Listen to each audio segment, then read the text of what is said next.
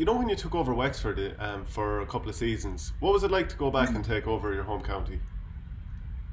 I'd seen them lose in '06, and I said, look, that I'd go down and I'd help out. But, I went down in '07 and '08, and it was hard to take Kilkenny at the time, Shane. That was the problem. They were at their best. They were at their best then. And I remember distinctly coming back one night saying to the lads here at home, we played them in the Walsh Cup final in late January, early February in '07, or Owen Larkin was playing. Jesus, they were nearly all playing in February. And I just came in and I said, this is colossal, these guys. You know what I mean? I know Michael Fennelly was here in the Cork Institute of Technology with me, and Michael was midfield at the time. And these were colossal men, but they were brilliant hurlers as well. And it just went into Wexford at the wrong time in a way to be hit by a juggernaut. And, they beat us on average in 6 games by about 15 points. We were competing with everybody else, with Tipperary, Cork, Waterford at the time. It wasn't a problem, you know what I mean? We beat Tip in the quarter final by a couple of points in '07. Waterford beat us by a point in quarter final in '08. So we were there. We could never compete, but nobody was competing with Kilkenny at the stage. And, I suppose I was being judged then against Kilkenny, which was tough, which was hard. But that's reality. That's life. But we move on. Would that win over Tipperary, the late Damien Fitzhenry 21 to the net against Tipperary, would that have been the highlight as manager of Wexford? Look, they were all highlights. I wouldn't say a highlight, but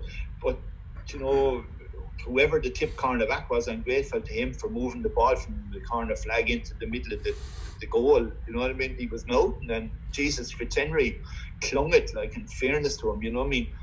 But that, it was a highlight, Shane. But to get hockeyed by Kilkenny and then to take stick over that then because you were losing to Kilkenny, but the greatest hurling team of all time, there's nobody can ever dispute that or argue that.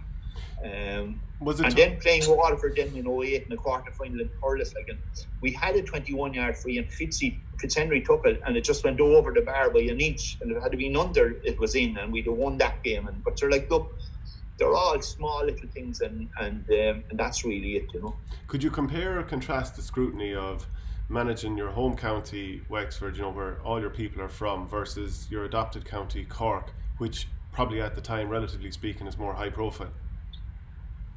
The expectation levels are different. That's the first thing. You go back to Wexford and they think, some people will say, oh, what's this Cork fella coming back trying to tell us what to do and all that. You've a lot of talking around corners as well. Whereas down here in Cork, you're expected to win the All-Ireland. It doesn't really matter. You must win. And that's it. And you live by the sword, you die by the sword. And that's really it in a nutshell. We had that opportunity, Shane, 2 years ago against Limerick. 6 points up, 8 minutes to go, and we didn't take it. And you look back on those incidents, you look back on those times, and you say, what could I have done better? But I think Limerick just had something in 2018. They had something. They were lucky. I think they got that score against Kilkenny and Hurles when they were 2 points down. Then yet they still won by 2, so they were sticking in there. And but there's more scrutiny on Cork here. There's more PR. There's more exposure. All of that. But as I said the other day on the Sunday game, like that, there's 9 counties now can win the All-Ireland, and it's wide open. It's level. It's a level playing field. And before I come back to Cork, I might just quickly ask you about your couple of years with Carlow. Did you enjoy that?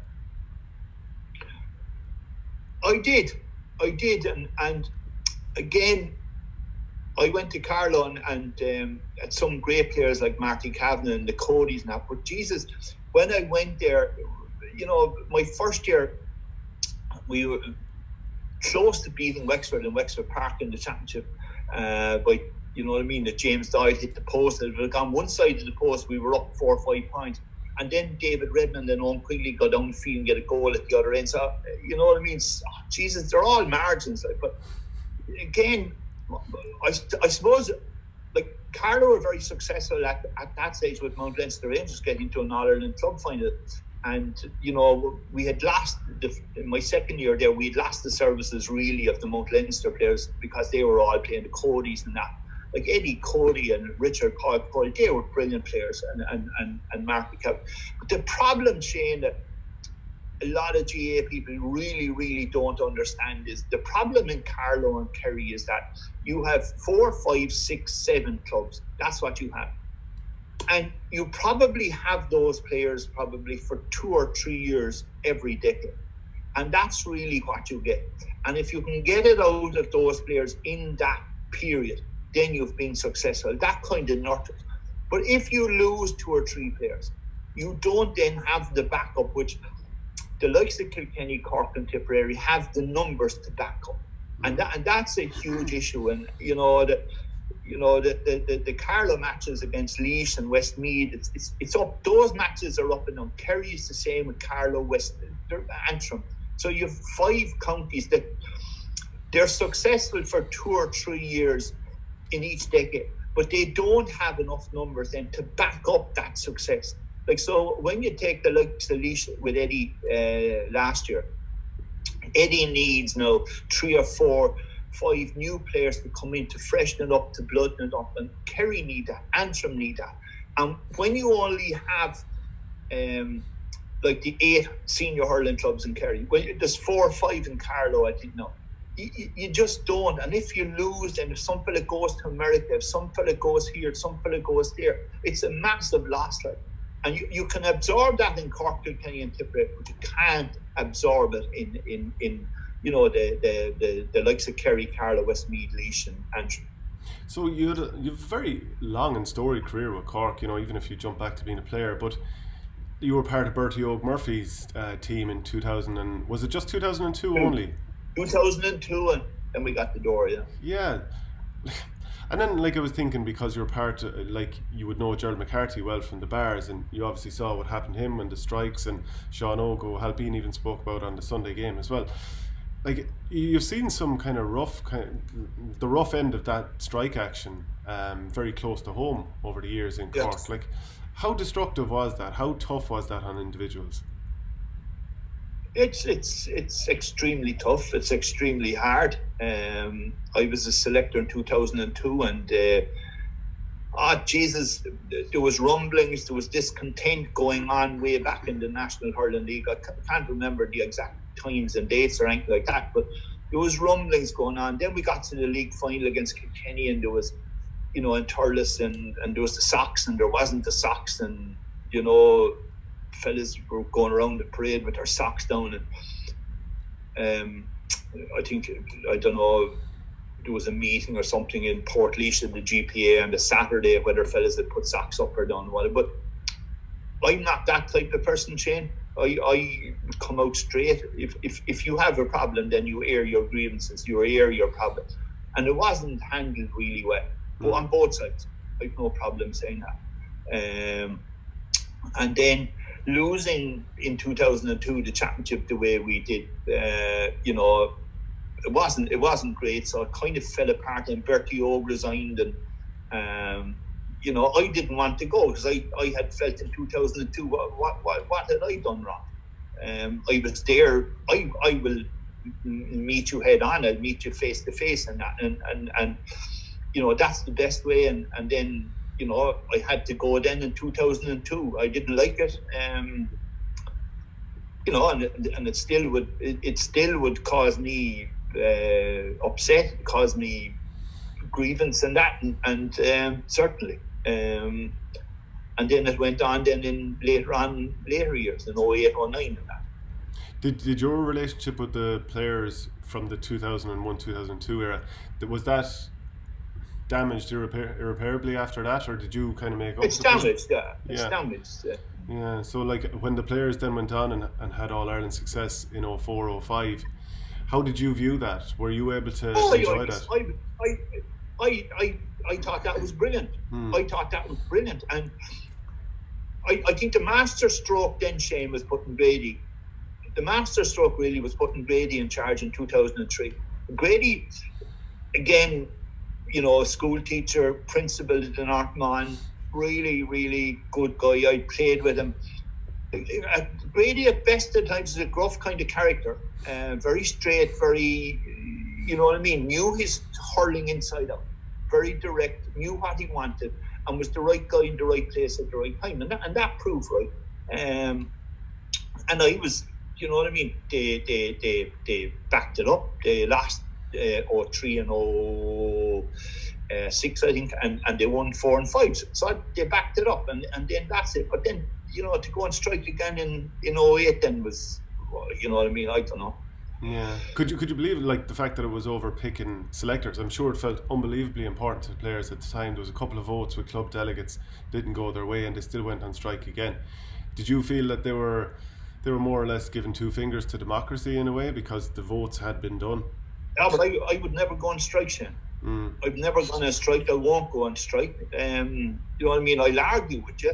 And then when Gerald was there, then Gerald had won 5 All-Irelands. Gerald had captain Cork in '66. Gerald was a legend in terms of that, and that man deserved respect. You know what I mean? So he had to be respected. He was an icon of Cork hurling, and he should have been treated better than what he was. And do you think that like Cork lost out on, like I spoke with Tom Kenny, he was like that maybe they missed out on at the very least getting to All-Ireland finals? Massive then, Shane, because I went to Wexford in 07 and 08 and fucking juggernaut hit me. And you know what I mean? I said to you earlier that we had competed, Shane, with everybody bar Kilkenny. And suddenly you had a team capable. That Cork had been in 4 All-Ireland finals, winning 04 and 05. And suddenly then, Cody gets all these great players around him, and they drove it on. And Tommy and JJ and Dawes and Michael Fennelly Shefflin, Eddie Brennan and that, they had their opportunity to stack up their All-Ireland medals because one of the counties that could potentially have beaten them wasn't focused on what it should be about. Yeah, absolutely. And ultimately, at the end of the day, you know what I mean, that allowed Kilkenny, that allowed Kilkenny to develop when if Cork had been strengthening, which they should have been after 05-06, really, Cork would have won All-Ireland. I've no doubt about that. You know, when that famous video interview you did where you're getting very emotional after the under-21's victory over Waterford. Yeah, go on. Like, how long did it take to develop that sort of bond with a county? Because you're not going to get that emotional unless you're truly kind of part of it. I came here in '74, Shane. I came here. I went to UCC in '74. I've loved every day, every hour, every minute I've been here. I've loved Cork. Cork, Shane, is a sporting mad county. They love their hurling, they love their football, they love their soccer, they love their rugby, they love everything about sport. And if you're successful at sport, they will support you. I've been in Turner's Cross, I've been Flower Lodge, I've been in Park Keeve, I've been at Musgrave Park, I've been at rugby. This is an unbelievable county for sport. And they support you. And that's what I fall in love with, saying that sporting culture. And they love and you can see there, the colour. Jesus, Shane, we beat Clare there in 18 in the Munster final, and in Thurles, there was a sea of red. I call it a sea of red. The whole of Cork was there. And it's an incredible experience. It's an incredible thing. And I've lived that, and I've loved it here. And, I love going home now because my daughter moved out of Cork and moved back to Wexford. So Sarah's after building a house down in Wexford, and they're living down there, and you know what I mean. That's why I've gone down to the Martins as well. So somehow I have to go visit my daughter. But look, this is an incredible country. You know what I mean. They always say this is the only republic in Ireland down here, and You know what I mean? Great characters. Jack Lynch, Christy Ring, Jimmy Barry, all of those. And you had great soccer players as well. And you know what I mean? Flower Lodge and Turner's Cross, when there was 30,000 people in Flower Lodge and all that. Like, you know, I've loved it. I love it down here. Being part of Kieran Kingston's his management team the first time, you know, obviously before you took over as manager, did you enjoy that role? And like, obviously he decided himself to leave the job because of work commitments and what have you, but did you kind of see yourself, well, maybe I might take over this job again? No, absolutely not. No. And what happened was that I got a call from the county board, and they said they wanted to talk to me about, because I was managing the under-21 team in 17 at the time,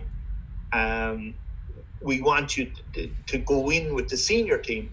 We would like you to go in with the senior team to, you know, to bring on the under-21 side of the house, if you know what I mean. And there were great players coming through. And there were really good players coming through, you know, Coleman, Fitzgibbon, etc. Yeah. But I met Kingston then, and you know, Kingston said that, like, he wanted a voice there, we say, from the under-21 side of things. But then I came in on that there, and you know, that I suppose, like, it was difficult because I was late coming in.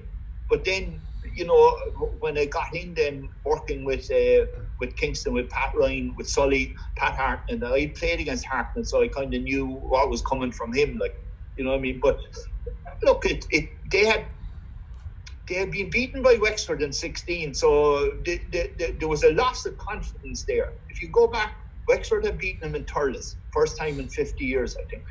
So there was a loss of confidence coming into 17.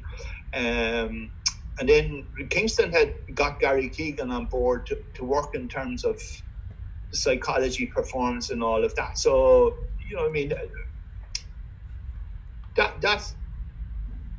that appointment was good at the time, and he picked them up then, really, you know.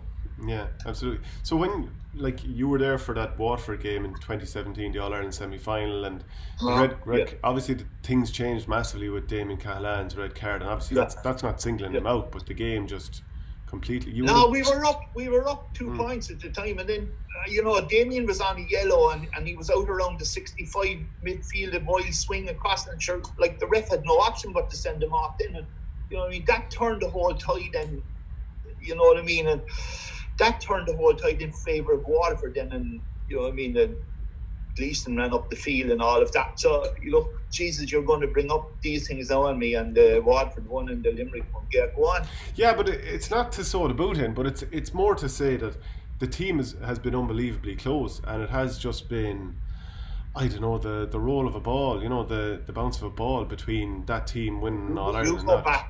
You go back in the old days. You go back and you go back to the 60s, 70s, and 80s, and don't give out to me for saying go back to the old days.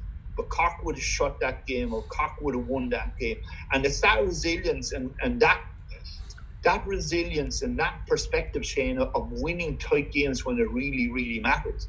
I said to you previously about, you know, in the old days with the bars, like, you'd win those matches. It was in the back of your, like, remember when they used to say about Liverpool in the old days, like, they'd still win the match no matter what. If they were 2-0 down 30 seconds ago, they still win it. And it's that, you know, we've lost matches over the last few years. We've lost the 221s to Tip. We've lost the Waterford. We've lost the Limerick. We lost the under-21 final to Limerick up in Limerick in 17. So tight games which Cork haven't won, and that's a critical issue. But that comes, I think, from if you're winning the colleges, if you're winning the club All Ireland, these are mindsets that are stepping stones to winning senior. They're all rolls of the dice, you know. Could you possibly link it all back to the strikes and the fallout and the few years of not winning because of what happened there, and now it's actually extended to 15 years of not winning in All Ireland? Yeah, it's I put it in there. The strikes certainly didn't help.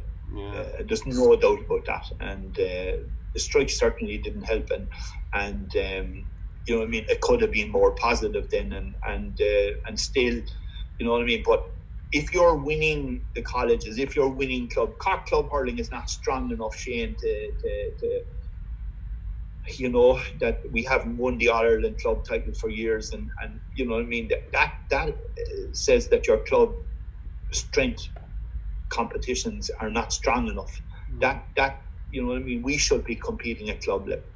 You know, we're starting to compete at colleges level now with Middleton CBS and with Christians College. We're starting to compete for the Harty Cup thing.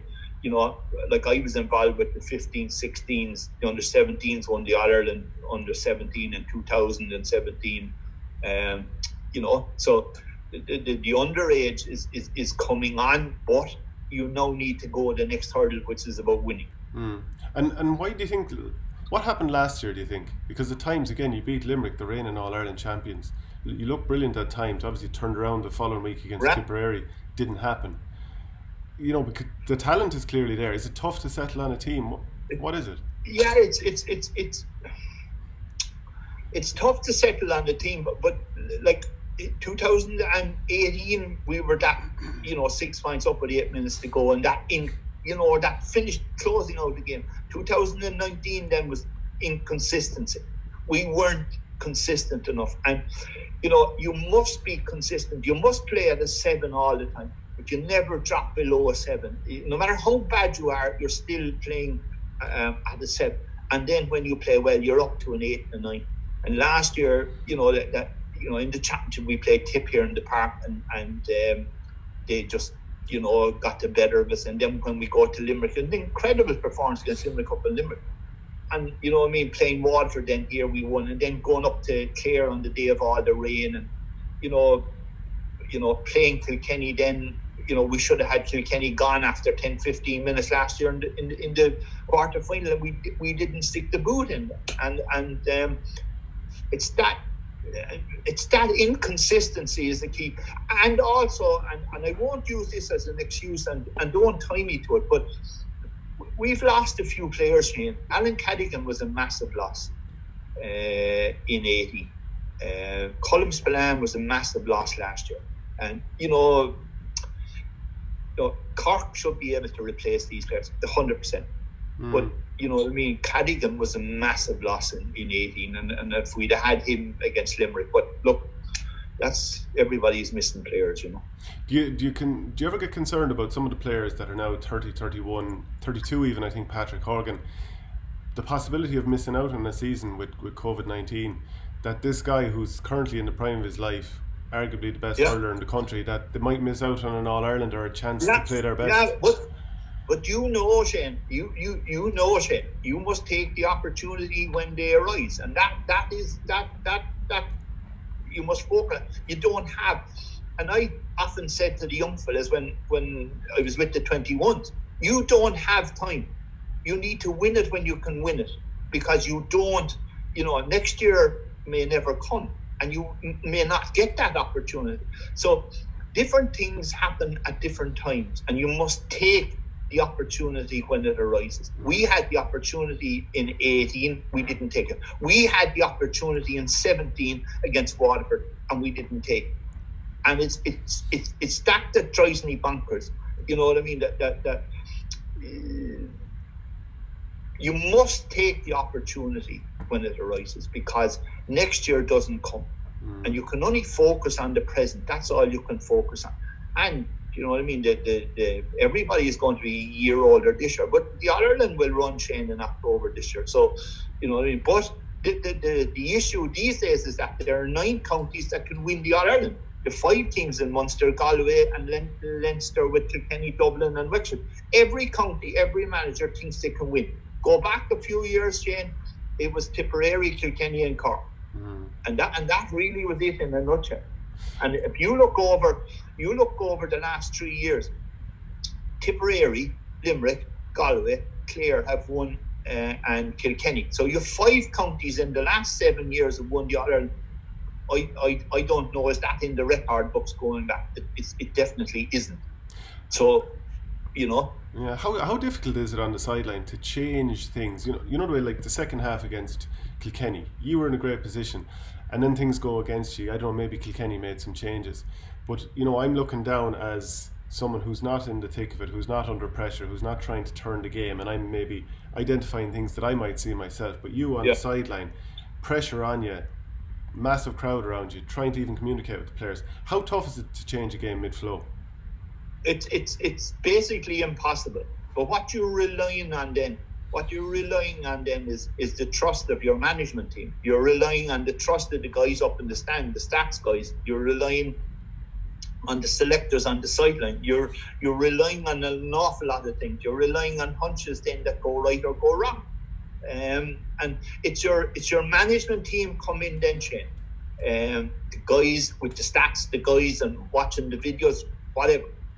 And they're the guys that give you the critical information that whether, and then you make choices then on whether they work or whether they don't work. Everyone sees that it's obvious. It's obvious when the game is over. After, an 18, bring on Connor Sull and put him in the sweeper and that, you know what I mean? But when it works, it's brilliant. And when it doesn't work, then you're fired. That's it.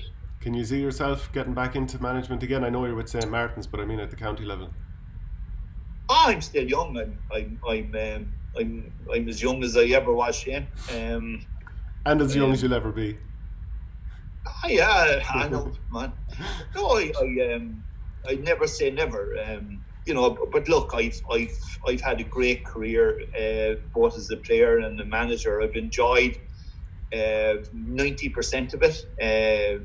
10% of it I've often driven home, and you'd be on your own in the car, and I have two great children who help me, talk to me all the time and tell me what I'm doing right or doing wrong. And but I keep going. I see. You never know, Shane. You never know what's going to happen, and I'm absolutely loving it in Wexford with the Martins, and they're an incredible club, and I'm really excited about it, looking forward to it. Do you ever have discussions with your son David about tactics that he can kind of explain from soccer that you could somehow apply to hurling?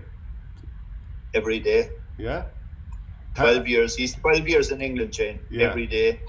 Every day, and he lays into me, and I, look, my days of laying into him now are over because he's finished. He's retired.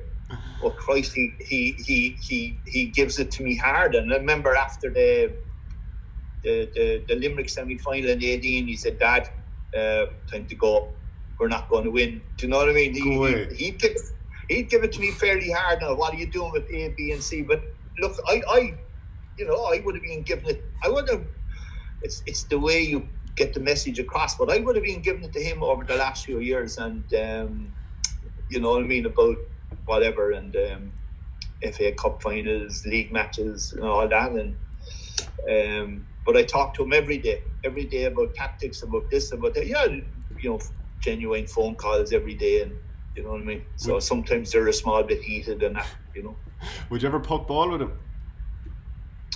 I haven't seen him for a while. Yeah, of course. But I would when I'm over in Hull, in the garden, and his young fella was a year old, Brody, there a month ago. So I sent him over from Brian Walsh in Wexford. I sent him over 2 hurleys and 2 slitters, and I think the young fella's after clearing half a hull with the hurley in his hand, going around breaking things.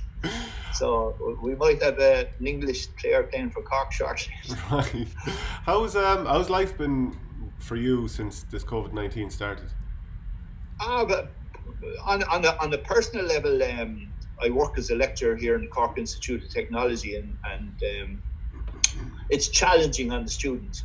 That we finish lectures in March, and it's extremely challenging. I have MBA students, I have honours degree students, I have the honours degree in social care as well. So it's very difficult and challenging on those. A lot of my students are nighttime people, so they're working. So you have the pressures of work, you have the pressures of home life, and then you have the pressures of assignments and that. And some of them are struggling and that. So you're here to facilitate, you help them. My social care degree people, they're working in care settings. I think they deserve great credit. They deserve a mention. That they really don't get that mention because they're not seen. And we've wonderful people in social care here that are helping people in care settings, they're helping people in care homes, and they're doing a marvellous job and don't get the credit they deserve. And then the MBA students are all middle management people, and again, they have pressures of work, of getting my assignments done and whatever. So, you know what I mean? It's tough and challenging. And on a personal level, you know what I mean? I've lost a stone and a half. I'm on the bicycle, cycling every day. You know what I mean? So keep going. Yeah. I'm looking forward to get the hurling back, Shane. Would you want to see the GA looking to open up pitches, the government? Oh yeah, open up. Time to. I think people just need to have a bit of cop on. People need to have a bit of savvy, and you know what I mean, stay apart from each other, stay at home. But you know what I mean, get out, get back to the hurling. You know what I mean, get it up and running, and you know, let's get the show on the road. And are you are for or against playing the championship behind closed doors if it has to be? No, open it up. I'm all in favour of, you know what I mean, opening it up and open up GA pitches, and you know what I mean. I think that we've great leadership from John Horn in the GA, and he's saying that we'll go later on the year after the 18th of July, and I think we play the club hurling first, and then we get the inter-county hurling in September, October, and I think that's the way forward. So you think full crowds should go? Oh yeah. Yeah. Do you think the government is a bit slow about opening up society? No, but the government has to be cautious, and the government is going to be led by science. It's not going to be led by opinion from guys like me or whatever. So they're going to be led by caution, by science. But you know, Shane, and you've been around long enough that every physio, every doctor will say, when are you back, Shane? And the physio will say 2 or 3 weeks, and you want him back tomorrow. And you know in your heart and soul that you can play tomorrow. But the physio says, no, 2 to 4 weeks more recovery. But physios and doctors are cautious, Shane, and I think that the government will be cautious. So if it's a case that you could only play championship behind closed door and the option was to not play it, would you rather not play it than play it in front of No, play the matches, open the stadium. You know what I mean? I think the country needs a lift, Shane. The country's come out of an economic recession in 08, 09. We now have another recession. We're going to have a massive economic bill on our hands. You know, who's going to pay? Who's, you know what I mean? And you know, we're going to have to put our hands in our pockets again after what we've done in 08, 09. You know, and it's difficult. And I really, really feel sorry for the older people, I shouldn't say, the senior people in Ireland at the moment, who were asked to cocoon, you know, who are asked to stay at home, who are asked to stay out of the way, who have built this country. A lot of them have built this country. And now they're being asked to go again for more money. Jesus, you know, like, you know, stay at home, stay out of the way. No, give us another few bob to keep the country up and running again. Like, and these people, you know, in their twilight years, they deserve something more than that. They deserve our respect. They deserve our credit, our thanks. And you know, I think we need to open up for the. Also, Shane, for the mental. You know, I'm fine. I don't know how I'm keeping going. You know, on cycling and gardening and things like that. Like, but you know, once or twice I kind of said, Jesus, look, it's a lovely sunny evening, like yesterday evening, and I'm sitting at home out the back, and I said, why am I not down playing hurling? You know, and I think for the good of the country, for the well-being of the country, for the well-being of the economy, let's open it up and everyone behave themselves. Everyone take care. Everyone take by all means. But let's open the GA pitches. Let's open the churches. Let's open business, and let's get back to where we were. And then finally, I noticed throughout the whole thing you're wearing a New Zealand jersey, and I sense that it's something to do with having Dougie Howlett as part of your backroom team in 2019. Yeah, I lost Gary Keegan. Keegan said he wanted to go, and after the 2 years, and it's grand. And then I made contact with Doug Howlett, and Doug was around here with Munster, and he was working with Munster, and he said he'd love to come on board. So he was with us, and an incredible guy. I thought one of the most humble people that I've met, and I spoke to him a lot about the culture, the All Blacks culture, the Maori culture, the New Zealand culture, the New Zealand success of winning. And the whole idea was to bring him in and look at that high performance aspect of winning, of performing, and to bring that in from the All Blacks. So he was a great influence. But he said to me during the summer, he said, "John, I'm going home." His parents were in New Zealand, and his wife's parents were in New Zealand, and they were, you know what I mean, they were getting older, and he had kids that were on the border of secondary school. So do I go now or do I wait 5 years? So he said, "We'll go now." So he rang me and he said, "I need to meet you." And I said, "Yeah." And I knew by his voice that he was emotional, and so we met in the Rochestown Park Hotel, just have a cup of coffee, and it was very little said in a way, because it was kind of, two of us are kind of emotional guys, and just said to me, he said, "I want to give you something." And I said, "Yeah." And he said, "I have a jersey here for you." And on the crest of the jersey, on the arm of the jersey, I don't know whether you can see it or not, that New Zealand versus Samoa on the 16th of June 01.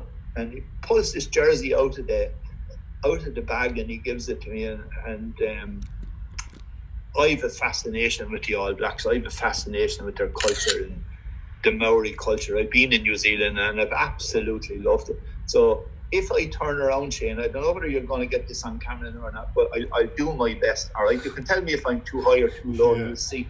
Yeah. Yeah, go for it. Do you see it? Bend down a small bit, yeah. I can see the 14, all right. Yeah. Yeah. Can you see it? Yeah. I can see the 14 so, there. Yeah. So, he gave me that, and I was an emotional wreck. For a legend to give me one of his jerseys. So I couldn't wait to get home. I said, "Jesus, I'd have to Google." So I went Googling, and there was, Howlett was on the wing that day against Samoa on the 16th of June in 01. And I treasure this then. And it's one of the things. And in Cork, there's always a great tradition also of the bishop. The bishop comes to the Cork hurling camp every year and gives his blessing and gives his few words. And John Buckley was always very good to me, the Bishop of Cork, when I was involved with teams. And at times after 18, 19, I was down. At times in 19, I was down last year. You know, you have your opportunity and it goes, and it's gone. You don't kind of get him back again. But he rang me anyway, and he said, "I want to meet you." And I said, "Yeah." And he said, "I've something to give you." And he said, "I was over in Rome," he said, "and I got a rosary beads off the Pope," he said, "and there you are." He said, "Thanks very much for what you've done for Cork hurling over the last few years." So I've two wonderful mementos, two wonderful gifts from, you know, people that I really like. John Buckley, and you know, I have great respect for him, but I've tremendous admiration for Howlett. I've something. That's all I have, Shane, from my 2 years. It's great mementos to have, and no doubt great memories too.